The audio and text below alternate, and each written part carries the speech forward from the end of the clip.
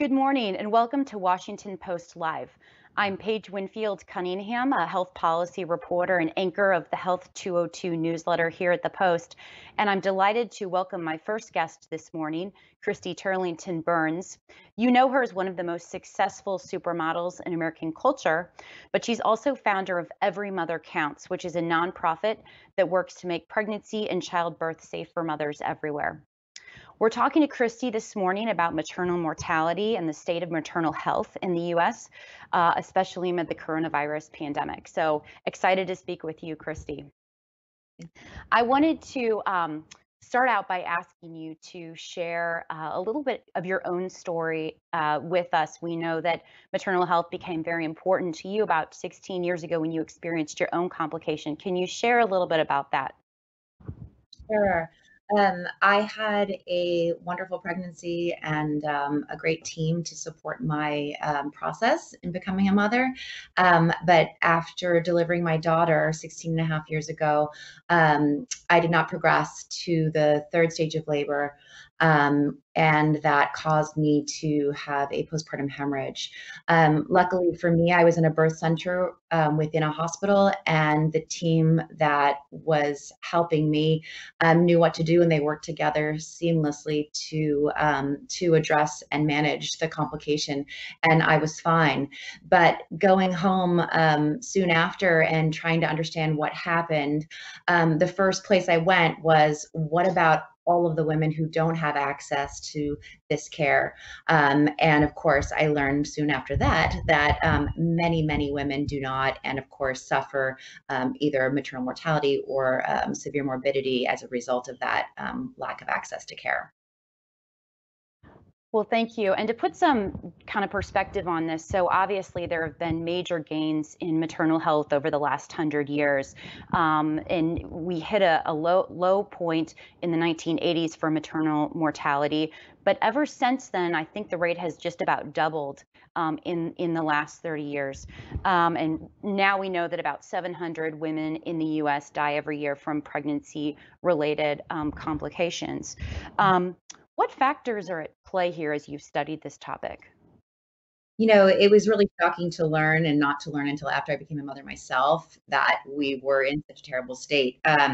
So when I gave birth in 2003, the United States was ranked 41st for maternal health, and then we fell back further to 46th. And last year, the WHO announced that we had fallen further behind to 55th place, which is just shocking, especially when you consider the fact that the United States maternity care is more expensive than it is almost anywhere else on the planet.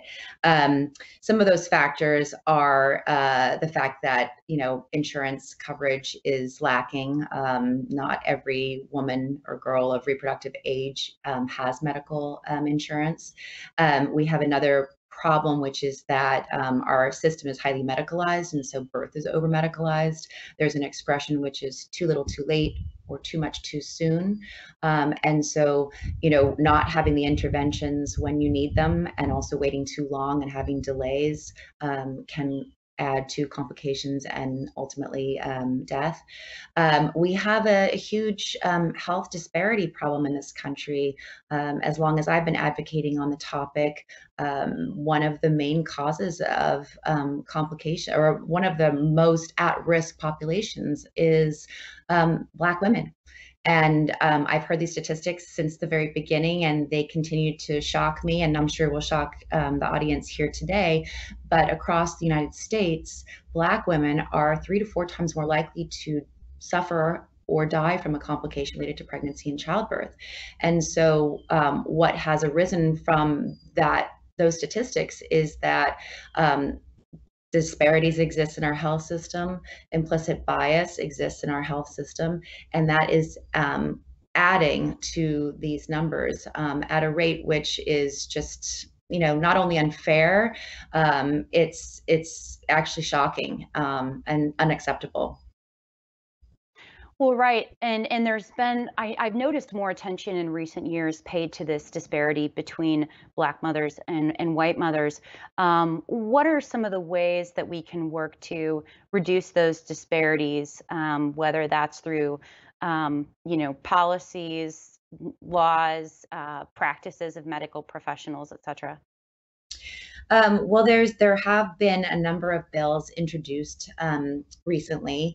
In fact, Representative Underwood, who I know you'll be speaking to soon, has introduced an incredible omnibus of bills, and these bills are now addressing the disparities. They're addressing some of the gaps that have existed in our maternity care system. And I'm hopeful that with leadership like Representative Underwood and the Black Maternal Health Caucus, as well as just a number of advocates, and I would say in this group of advocates, some of the most powerful voices have been people who are sharing firsthand testimonial of having lost a partner, a wife, a daughter, and those stories are coming to light, and they're finally getting the attention that they deserve. One thing that we hear over and over again from women of color is that they're not being listened to in our institutions. They know that something is wrong, they ask for help, and yet they're being ignored. And so this is something that we've been advocating very strongly for. I think, hearing the stories, we've been our organization, Every Mother Counts, has been very focused on storytelling along with the data. So the qualitative and quantitative data has been really essential in bringing to light these injustices around maternity care in this country. And so by giving space for these stories to be shared, by adding those stories to the efforts around legislation and the bills that need to pass in order to get more adequate coverage for all women, all childbearing people, is really essential in changing these outcomes. I know you mentioned earlier the phrase over medicalization of Mhm. childbirth and wanted to talk for a minute about the C-section rate. That, of course, comes up a lot as a major concern around maternal care. And as I'm sure you know, around 1/3 of all deliveries in the US are through C-section. That's a rate that's much higher compared to many other countries. In your opinion, is that rate too high? And if so, what needs to happen? It's absolutely too high. I mean, the WHO again has given some guidance around this, and the consensus is generally that over 15% is quite high, and so we have some states, as you mentioned, that are well over 30%. And because C-sections are a contributing factor to maternal mortality and certainly morbidity, it needs to be addressed. We also have a problem in this country around consent. And so when you have mothers coming in, particularly in institutions where they don't have a lot of choice or options, they are oftentimes coerced into having interventions such as C-sections unnecessarily done on them, and that sets them up for failure down the line. We know that multiple C-sections can actually increase your risk to complications around pregnancy. And if a woman knew that going in, or knew that there was an opportunity to choose a different option, most likely she would. And she would need to be supported in that decision-making process if that were the case. Yeah, I mean, absolutely. I mean, I've had 3 kids myself, and you sort of know the very vulnerable position you're in when you're having a baby. You want everything to turn out well, and you're listening to what your medical professionals are telling you. But in that situation, how can a woman sort of become an advocate for herself and her baby as she's kind of interacting with health providers in these situations where consequential decisions need to be made? I mean, it's essential for women to feel empowered enough to be advocates for themselves, but we know that that's not always the case, particularly as you say in labor. One way to support a mom through this process is by having a doula. Doulas are essentially patient advocates, and they really are there to make sure that mom is getting what she needs, that the mother or the childbearing person is at the center of her care. And I had a doula in both of my deliveries, and it's something that a lot of people don't know about or realize that they have access to, but it's been proven time and time again, particularly in communities of women of color, where they may need that extra voice, that extra support to be in the room with them, helping them to ask for what they need and also help to understand what is happening to them, especially when things change on a dime. I know in my own case, just having somebody to tell me what was happening at every moment when things escalated was really, really important. I think our mental wellness through this process in our lives is really it goes underestimated, and the value of it is really important. When a mother is feeling calm and when she has the support systems around her before, during, and postpartum, the outcomes are very different and the experience is drastically different. I know that you're on Governor Cuomo's maternal health task force. What are some of the challenges that you're especially seeing women experience during this COVID pandemic? As we've seen care change, we've seen some hospitals overwhelmed, we've seen a change in how people are, visiting the doctor. What are some particular challenges, pregnant and postpartum women are facing in this very strange time?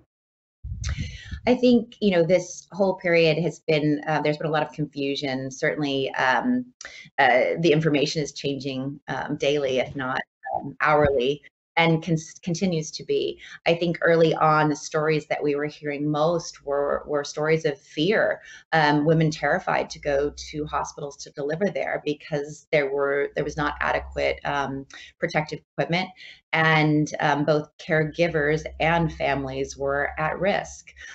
So one of the things that we have advocated for was, because we could sort of listen to the demand that was becoming elevated, was the fact that there were not enough out of hospital options for delivering safely.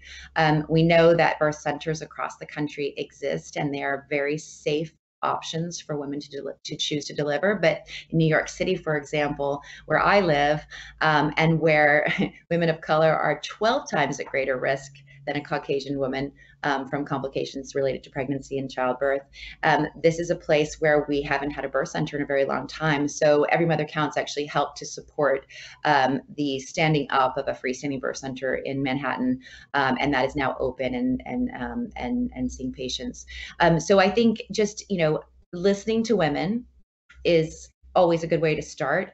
Listening to their fears, which were completely valid, providing information and resources. We also have a great information resource hub on everymothercounts.org, and there are others out there, so that women could start to understand, if they were far along in their pregnancy and it was too late to change sites, to understand what the policies in that site were, to prepare themselves as best they could. Technology played a role and continues to play a role today, where we are sort of familiar with the idea of a birth plan, but there was actually a lot of recommendations around having a technology plan. So making sure that if you were in a hospital during a period of time during COVID where you were not able to have a doula by your side or to have a loved one with you, which was the case for many women throughout this last few months, that you had to get used to the idea of having that support come through a technology device.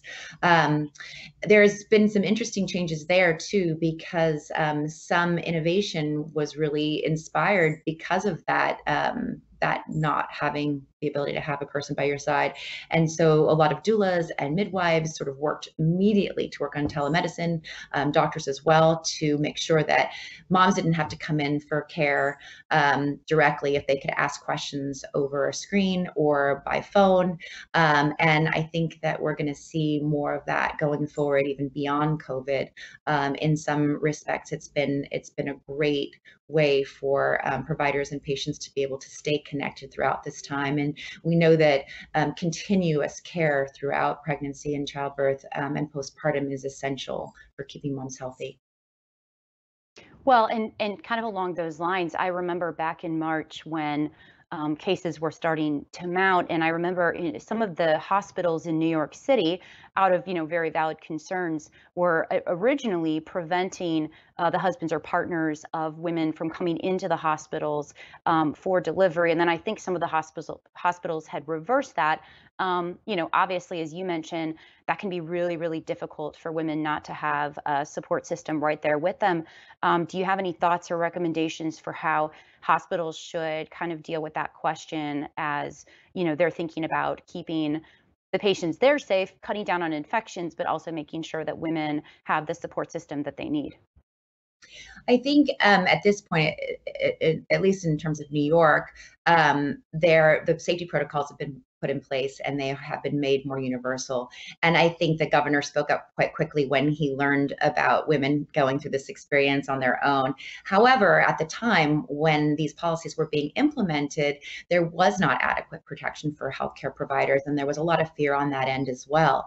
I think by now, universal testing at hospitals and birth centers has been required and made more available, which is helping for sure. And then following safety protocols to ensure, that one is as safe as they possibly can be. I mean, it's very when fear like this happens, it's very difficult to change people's perceptions, to prepare them as best you can so that they can, feel safe. We advocate for safe, respectful maternity care, and when you have elements like a pandemic around you, you just can imagine how the increase of fear becomes so rampant, and then of course that impacts the health and wellness of mom and baby. So yes, I mean, safety protocols having gotten a lot more comprehensive and a lot more aligned across the city. But that's been something really important for people who are expecting, to really understand what the policies of that site are. Hospitals are oftentimes have different policies, and policies are changing, as I said earlier, very frequently. Oftentimes, when the state wasn't ready to do it or the city wasn't ready to do it, hospital administrators were leading the charge. I think again by now there's a lot more knowledge. They are separating families. Remember early on, I think it was sort of everyone, all hands on deck, and I think it seems to have come back to a place of having families separated from other patients, and obviously the surge has come down significantly, although we know that we're still in it, and we don't really know what's to come. And so this is a time of preparedness, I think, sort of getting people prepared, making sure that staff is prepared and adequately protected for what we don't know down the line. So besides all the physical components of having a baby, of course, there's the mental health and wellness component. And I feel as though the topic of postpartum depression has sort of lost a bit of its stigma in recent years. And I've heard more stories of women who feel like they can come out and kind of share their experiences. What do we know about postpartum depression in the US? How prevalent it is? And do you feel as though it's getting the attention that it should? Like you said, I think that there has been a destigmatization in the last few years. Certainly, people know what it is and are talking about it. I think there's still a lot that could be done to prepare women earlier on in pregnancy, and then throughout. I mean, we have a huge problem with regard to postpartum care in this country. Some legislation that's been introduced is trying to address and extend Medicaid coverage, for example, for up to 1 year postpartum. I think this would go a long way to ensure that women that are experiencing postpartum depression don't fall through the cracks. There are the postpartum period. It just kind of, the way that our system is and the way that we look at pregnancy in this country, there's such an emphasis on the baby and on the 24 hours of delivery. But a third or so of the maternal deaths that happen in this country and globally are postpartum. And, from the experts that I've spent time with who are focused on postpartum depression, there's so much that we could know early on in the pregnancy that would be an indication for who may be someone at risk for experiencing postpartum. And then, of course, the experience of the pregnancy and the delivery itself can certainly impact the mental health of a mother in the postpartum days as well. What are some ways that the pandemic and the lockdowns and just the major disruption to life that we're experiencing? What are ways that can be affecting women that are in that postpartum period? Are you worried that that's having a kind of a worsening effect or stressful effect on that whole scene? Well, I've heard a lot about the uptick in domestic violence for sure during this period of time. And that's something that I believe Governor Cuomo has also set up a task force to address. Um, I mean, I think in some instances, with the postpartum period previously, has been that women feel isolated. I guess that could be a positive in this period of time where many people are at home and when they're not alone. And with this continued aspect of care with the telemedicine, I think that there could be more supports in place in some respects. But yeah, I mean, I think this period of time has been it's been something that nobody's experienced before, and I could see a lot of benefits with the fact of being home longer, right? More people who are working from home or not working at all right now are having an extended period of time if they've delivered during this time to be home with their children. But I think the unknowns and the not having the financial security of a stable employment, it can also have a huge impact on one's mental health and the well-being of a whole family. Um, that's a much harder thing to address right now.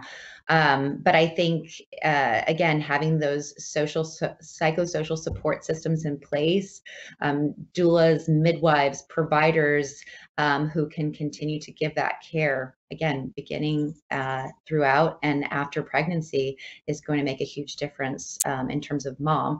But we need to continue to be thinking about the family and making sure that she continues to seek care when she needs it, is asking the right questions at the right time, yeah, getting the support that she needs.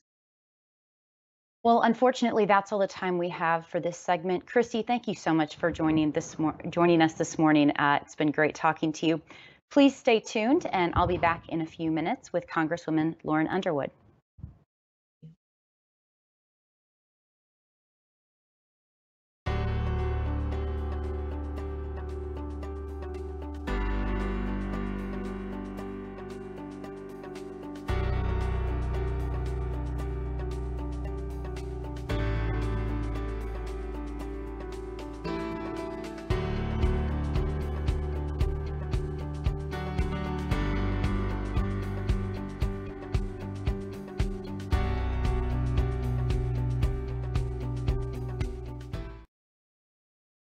Good morning.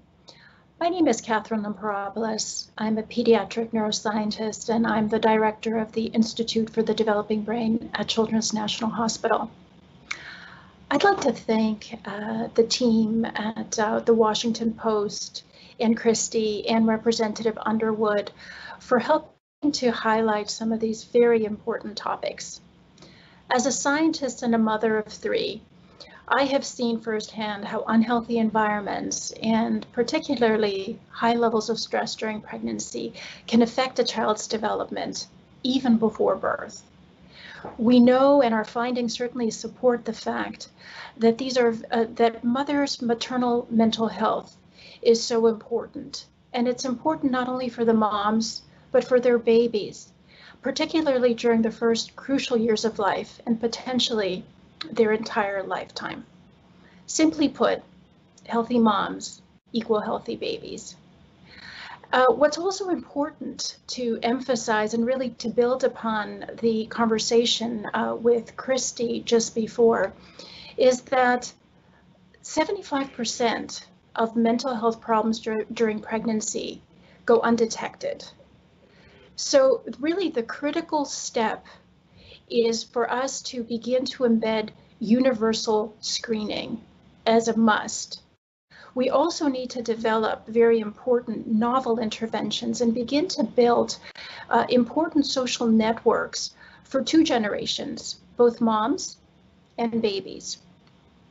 We are delighted to announce a recent investment by A. James and Alice B. Clark Foundation that will be funding a citywide initiative that will bring together our obstetricians, our birthing hospitals, and our large local community organization together to begin to develop novel approaches so that we can, that really seek to reduce mental health problems in pregnant women, particularly those that are low income and facing important racial health inequities. We believe that this can happen in DC. We feel that this is a reachable goal, and that particularly now is important for this goal to be established. As Christy indicated, in the wake of COVID-19, we know that there are new and important stressors that are affecting our most vulnerable families. From our end, the way we approached beginning to set up mental health support for pregnant women and children was by going to the women, by listening to them, hearing their voices, and beginning to understand their perspectives, listening to their stories, and really, that really exposed some very staggering racial inequities among women in the district. As we listened to these women, they shared some very important issues. First, that language matters, and secondly, provider trust is so critical, not only from the outset, but that it needs to be maintained throughout their care. One woman shared how when she confided in her caregiver, at the end of her visit, she was met by an ambulance that went and placed her in hospital for a 24-hour hold, where she wasn't able to communicate with her family and her children so that they could understand the circumstances. Our goal is really to change this trajectory, to give women better tools and resources within their community that can help them and their baby. We are truly excited about our new Clark Parent and Child Network. This will really allow us to begin to build an exclusive community of caregivers that will really allow us to meet the needs both on the maternal and the child side of the equations. We believe that this will really be a game changer and that we will really offer the best possible start for every child. Well, great. And good morning to all of you, and thank you so much, Dr. Lampopoulos. My name is Dr. Lee Beers. I'm a community pediatrician and the medical director for community health and advocacy at Children's National. I'm also very honored to be the president-elect of the American Academy of Pediatrics. Though perhaps most importantly, I'm a proud resident of Washington, D.C. and the mother of 2 D.C. public school students. As a pediatrician, I see firsthand how very important the mental health of parents is to the health and development of children. Children whose mothers are depressed are more likely to have developmental delays, poor academic achievement, and behavior concerns. But as Dr. Lampopoulos said, when parents are well, children are better able to thrive, and early identification and treatment makes a difference. Many may not know this, but Children's National is the largest provider of pediatric primary care in DC, and for generations we've been in the community, engaging families, building trusted relationships, and caring for children. We are just so grateful to the A. James and Alex B. Clark Foundation for so generously making Children's National the cornerstone of its investment in maternal and child health programs across DC. The Clark Parent and Child Network is going to create a meaningful bridge from prenatal care to child health and development with a focus on early childhood and parent mental health. We'll be embedding more mental health specialists alongside families' trusted pediatricians, expand a dedicated clinic for infant and toddler mental health, and advocate for policies improving access to mental health care so parents don't have to wait to see a specialist when a concern arises. However, what I am most excited about and proud of is that the network is going to be grounded in the essential voices of communities and families, really centered through a team of family support specialists who will be embedded in our primary care clinics. These specialists will support families through resource connection and peer support, and will be trusted partners in our health system who can further empower families to use their voice, contribute their expertise to the design and implementation of this initiative, and be stronger advocates for their children, their families, and our community. In the context of all the challenges with COVID, we know that one thing that is going to happen is that our city's existing mental health crisis is going to be worse. It's more vital than ever before that everything we do now employs a racial equity lens and respects our community's true vision and needs. With the Clark Foundation's broad support of regional hospitals, community-based care providers, together we can share findings and achieve a collective vision of improved maternal and child health at the community and population level. Children's National is so excited to help build this powerful network in partnership with so many vital local groups. It's a tremendous opportunity to do right by children and families.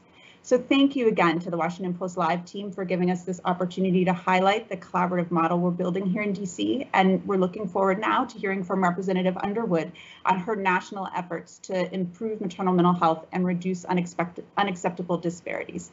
Again, thank you so much to the Clark Foundation for supporting this important work. And please stay with us as we move to the next segment.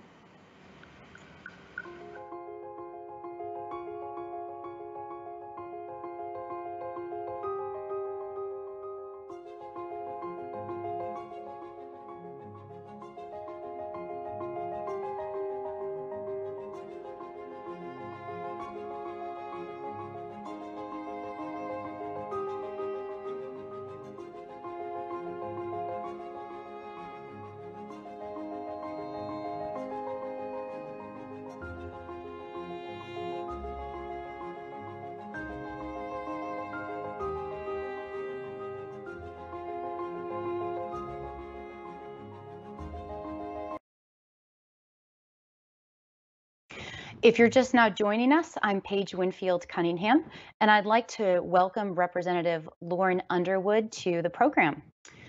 She's a freshman Democrat from Illinois, the co-founder and co-chair of the Black Maternal Health Caucus, and sponsor of the Momnibus Act of 2020 to address disparities in healthcare between white and Black women. Another interesting note about Representative Underwood is she is a registered nurse, and she also served as a policy advisor to HHS during the Obama administration. Congresswoman, thanks so much for joining us this morning. Hi, Paige. It's good to be with you. I want to start off talking about disparities because, of course, this has been top of mind for a lot of people as we've thought about racism and racial disparities over the last couple of weeks. And as I was looking up some of these stats, they actually blew my mind to some of the disparities here. If you look at even college educated Black women, they're actually 1.6 times more likely to die from pregnancy than a white woman without a high school diploma, as you know. And I'm wondering if you can just start off by giving us some thoughts about why that might be. What are the leading causes here?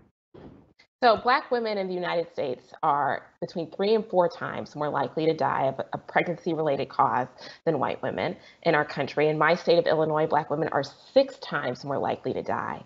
And that's after you control for factors like education level, income level, whether or not the woman had prenatal care or her insurance status, where she lives geographically. You can control for any number of factors, and that disparity persists. What we do know is that there is nothing inherently wrong with the woman. And so it's our country, it's our society, it's the way that Black women are treated within our healthcare system. And we know that Black women often can walk into a clinic or a hospital, express that something's wrong or doesn't feel right, and not be treated the same way because of implicit and explicit bias. There have been many researchers who are studying the disparities, whether it's related to blood pressure causes or infection or mental health. There's individual explicit causes of death, but the key is that in this maternal mortality space, this disparity has persisted, and it's been this way for my entire lifetime. I'm 33 years old, and we've not seen, large national initiatives to try to solve this problem, and that's why we started the Black Maternal Health Caucus. Well, and to your point about Black women feeling like their concerns aren't taken seriously enough, I know we've heard stories from prominent people, Serena Williams' stories coming to mind, where they were expressing concerns to a provider and they felt like they weren't listened or weren't heard. Do you have thoughts about kind of how we can improve that relationship and interaction between the patient and the doctor in those settings? Absolutely. So there's many different things we can do. We have to change the culture of our healthcare system. And a one-time webinar or training is not going to do it, right? This is something where we have to embed in our providers that we need to listen and center that patient's experience. Train our providers to recognize their own implicit and explicit biases, right? Implicit is, I didn't know that I was treating one patient differently from another. Explicit is racism, right? Let's just make it plain. And then, we need to make sure that we have providers that reflect the diversity of the communities that they serve. We need to make sure that every woman truly has a choice in the kind of provider that she can see, whether it's a gynecologist, an obstetrician, whether it's a midwife, a nurse midwife, or a certified midwife, whether that woman wants a doula to assist with her birth and delivery or not, like that kind of stuff is really important. And it all goes into that woman's experience in our healthcare system. And so, I would say we need to make sure that we are recruiting, training, and, ensuring that every community across our country has a diverse set of providers. We need to make sure that these providers are trained to recognize their own biases, and that there are accountability measures in place for health systems that, don't always course correct after there are these kinds of disparities that are seen to persist within their system. So you have this Momnibus Act, which I kind of love the name. My understanding is it's 9 or so pieces of legislation. Can you describe some of the ways that these different pieces are trying to address the overall issue? Yes. So the Momnibus is a suite of legislation. It's comprehensive to fill the gaps that existing legislation had sort of missed. We've been talking a lot about expanding Medicaid coverage to a full year postpartum, right? Christy talked about it during her segment. And we were so pleased and excited that yesterday, the House of Representatives, for the first time since the Affordable Care Act passed, expanded Medicaid to a full year postpartum. It's huge. What a big accomplishment. But we know that there's other things that need to happen. We need to be investing in this perinatal workforce, solving some of the mental health challenges that women face. And, there's a lot of conversation about postpartum depression, but there's also, anxiety, there's other mental health disorders, there's substance use disorders, and we need to make sure that there's a targeted focused effort on solving those new moms' challenges there and giving them the resources to do so. We have legislation that deals with data collection and gaps in the data collection. Incarcerated women, there's women in our federal prison system that are currently being shackled while delivering their babies. And, obviously there are negative outcomes, clinical outcomes associated with that practice. There's a bill focused on women veterans, which is so important, supporting the community-based, community-led organizations that have been doing this work for so long. I mean, when we think about the progress that gets made on a really specific, localized level, it's often the community groups that have been doing this work. It's not necessarily driven by a governmental agency or a large federal effort, right? And so we want to make sure that we are supporting those community-based organizations. There's a category in healthcare called social determinants of health. Nutrition, transportation, housing, right? And we want to make sure that we are making critical investments in those social determinants as a way to make sure that we are preventing these risk factors for maternal morbidity and mortality before they begin. Again, this is a comprehensive suite of legislation, digital tools, telehealth, all of that. And so the Momnibus is something that we introduced in March. Senator Kamala Harris leads the bill in the Senate, and I introduced the Momnibus, the suite of bills in the House, but each individual item, each of the 9 bills has also been introduced separately. And, so many of my colleagues in the House have been supportive. Many of these bills are bipartisan, and we're excited that they'll be able to get some consideration this year. Yeah, I wanted to ask a question on those lines because, as you know, whenever Congress starts discussing healthcare policy, it often becomes very, very quickly derailed. And I noticed that you do have some Republicans signed on to some of these measures. But how important was it to you to have bipartisan support? And do you think any of these pieces have a realistic chance of becoming law, in the next, I guess, before the election?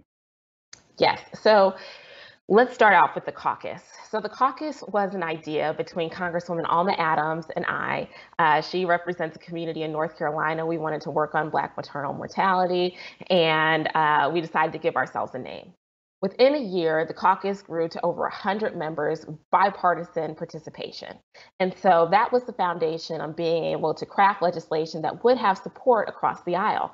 So for example, that Medicaid expansion that I talked about yesterday, that's the Helping Moms Act that's led by Robin Kelly. It passed unanimously off the Energy and Commerce Committee. I think that is an item that will be able to get some full consideration in the Senate, certainly Republican support over there, and hopefully get signed into law, right? We're talking about saving moms' lives. It's critically important.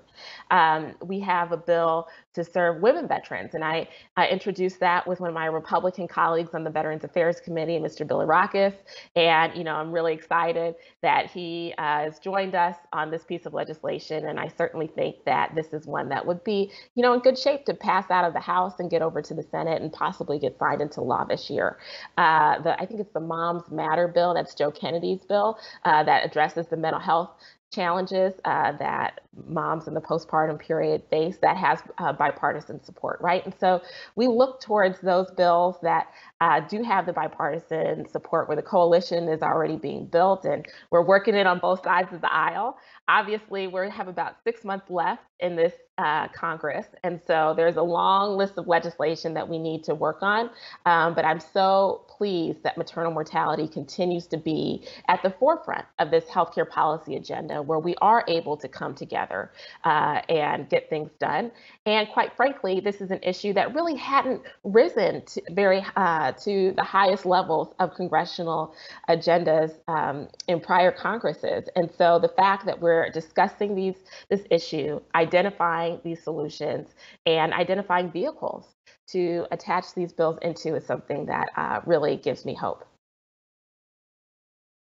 You mentioned the idea of the social determinants of health. So for the audience, when we're talking about that, we're talking about all of the aspects around somebody that can affect their health. So housing, access to transportation, access to good nutrition. And I know there's been more discussion around that, especially in the space of Medicaid in recent years.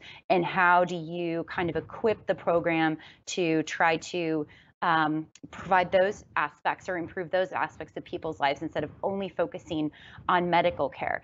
Do you see the Medicaid program moving in that direction at all? And what kind of an effect do the social determinants have on the development of young children? Yes. So it's really important that for the states that did expand Medicaid, they take a look at their programs and explore some of the waivers that would allow them to expand their coverage opportunities and address some of these social determinants of health. There's real opportunities to be creative. And I've had the opportunity, for example, to talk to some of the Medicaid managed care providers and encourage them to think about ways that they can leverage their unique structure to do innovative things to improve the health status of the women that they serve. And we know that addressing these social determinants, whether it's connecting women with nutritionists or dietitians for a visit to do some nutrition counseling, identify, sources of, good nutritious foods within their communities, things like that is incredibly important. We know that housing instability, transportation, pollution, all these other social determinants of health certainly impact the mother's health and well-being, but also that child's, right? This is a key driver in health disparities throughout, our communities, not just limited to pregnant women and postpartum women.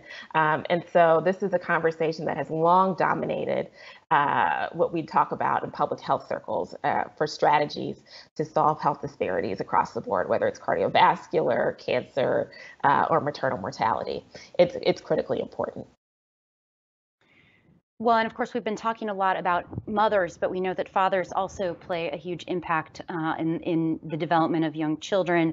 Can you talk a little bit about their role and whether that can have an impact on maternal health and the prenatal period as well? Oh, certainly, right. Women need to have strong and supportive partners throughout, from preconception to the postpartum period, right? It's critically important. And yet this legislation is specifically focused on the unique challenges that the moms face, because in our healthcare system, right, think about COVID-19. And one of the things that emerged during COVID is that some women were having to deliver alone. And so if a woman is alone in the hospital or in her birthing center for that delivery, that means sometimes that she is missing that advocate. And if something goes wrong, right, that she might be missing that critical individual who can speak to the provider team, can, plead for help. I think of my friend Charles Johnson. His wife Kira died after delivering their son, Langston, and we have a bill named after Kira in the Momnibus. And as he tells his story, he talks about so passionately, and it's just heartbreaking the way that he was with her at every step of the way, following up with the medical team, continuing to ask them to perform the tests and to prioritize the care that his wife needed. And in their story, right, that healthcare system chose not to do that.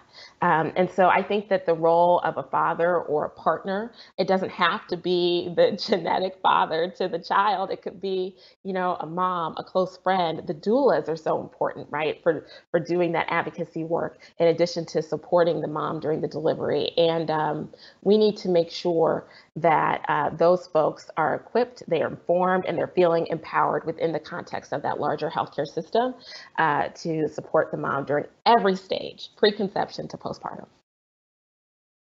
You recently wrote a piece in Essence magazine about your own experience of losing a friend due to pregnancy complications. Can you tell us a little bit about that story and how that inspired you to act? Yes, my friend from graduate school, Dr. Shalon Irving, was a brilliant, beautiful, excited, expectant mom to be. She had a PhD in sociology and gerontology. She was working at the Centers for Disease Control and Prevention in Atlanta as a lieutenant commander in the U.S. Public Health Service Commission Corps. She had dedicated her career to ending health disparities. So she is a highly educated expert who did everything right, everything right. She gave birth to her beautiful baby girl, Soleil, in January of 2017. And 3 weeks later, she died due to complications from her pregnancy. And when I tell you that I was stunned and shocked, I mean, listen, I'm a nurse. We know the statistics about Black women dying. We know what the disparity looks like.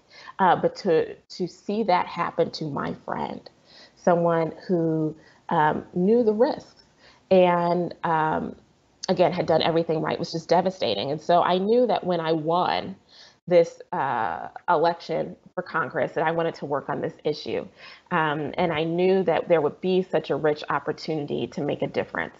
And what I did not expect, I have to tell you, is that we would find so many people that were interested in working with us, whether it's, the Trump administration and the Surgeon General, whether it's firms like Uber and Lyft who want to talk about creative solutions to solve this transportation issue, speaking to the social determinants that we talked about before, whether it's, providers and large payers, right, like these insurance companies.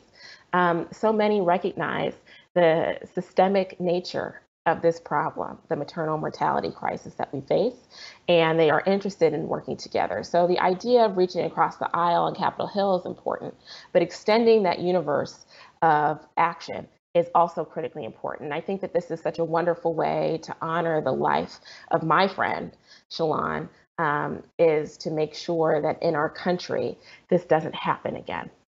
And I think that, we have a long ways to go, but I'm so encouraged by the progress. You also had mentioned that elements of your Momnibus package address women veterans and women who are incarcerated. Can you talk a little bit more about those two groups? Yes. So, those two groups were key for us to address with the Momnibus because, when we think about the federal government and the way that we directly provide care, the VA, Veterans Affairs, is, a large federally run healthcare system. And we know that women veterans are the fastest growing segment of our veterans population. And so on our VA committee, we have been, the House Veterans Affairs Committee, we've been working a lot to improve the quality of care that women receive within the VA system. The VA right now, even in their mission statement, it talks about serving men.